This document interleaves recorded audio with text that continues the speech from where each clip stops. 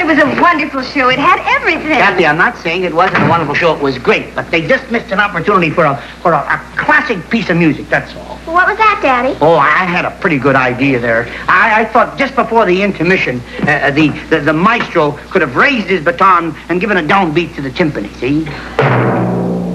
And then the violins. And then the trumpets.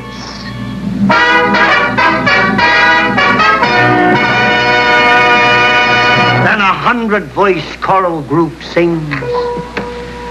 Most any cereal is fine with me, as long as you spell it P-O-S-T, 'cause all Post cereals happen to be just a little better. A little bit better.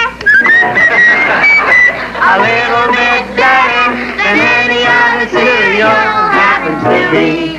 If you want to prove it to yourselves, folks, try Post Toasties. I know you'll love them. Good night.